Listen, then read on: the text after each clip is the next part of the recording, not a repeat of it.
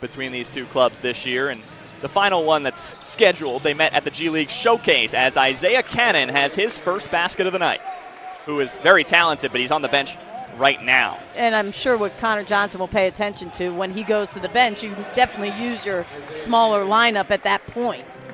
Players was the honorary drummer, the Blue Coach drum on the court before this one started. Head coach Jeff Terrell also in the house. Canaan with the Euro step for two. And those are some good hands by Xavier Mumford on Canaan. Canaan recovered, and then Canaan kissed two off the glass. Definitely not near the restricted area, but it was whether or not he was moving already his there, feet. Yep.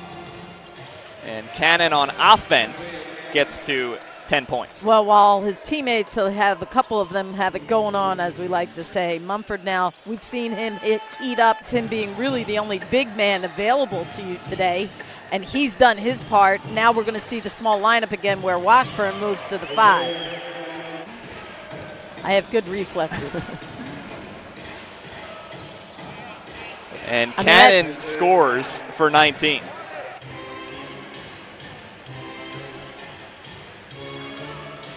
Canaan got it.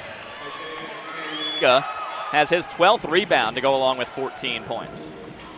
And the rebounding edge is starting to show its light, 46-29 in favor of Stockton.